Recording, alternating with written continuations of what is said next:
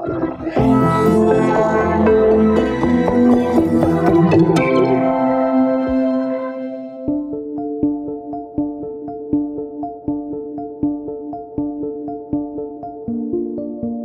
a lot of research out there that shows that people who get an adequate amount of sleep, 7 or 8 hours, actually have healthier brains. And if people get too little sleep, their brains aren't able to clear out some bad things that might be building up in it.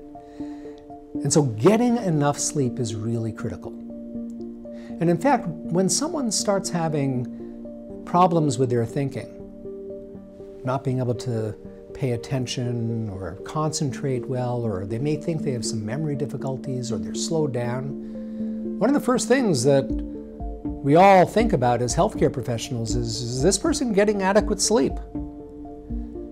Does this person have a sleep disorder?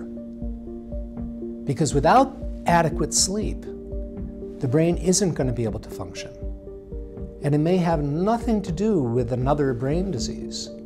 And so, critical for everyone, but especially if you think you're getting a brain problem or you want to help prevent it, making sure that there's adequate sleep. And if you can't do it on your own, then talk to your doctor about ways to improve sleep.